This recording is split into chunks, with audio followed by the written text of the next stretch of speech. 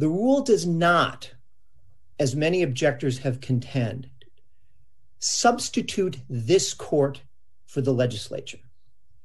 It simply provides that an action challenging existing maps, which we are almost certain will be unconstitutional as soon as the census numbers are released, can be begun in this court, or in any state court for that matter, at the same time as it can be brought in federal court under the rule in Arrington.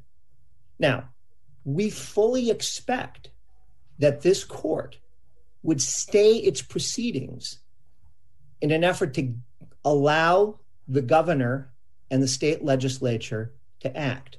Respectfully, there is no evidence that the federal district courts in Wisconsin are going to rush to accept a case about mapping before there is an actual case and controversy.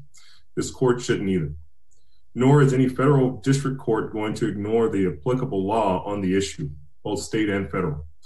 If a federal court acted prematurely or inappropriately, petitioners could then protect their interests through the motions before the federal court.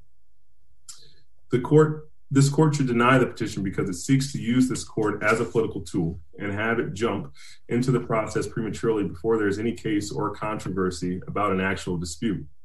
The petition also asks the appellate court to act as a trial court, hearing evidence rather than as a reviewing court.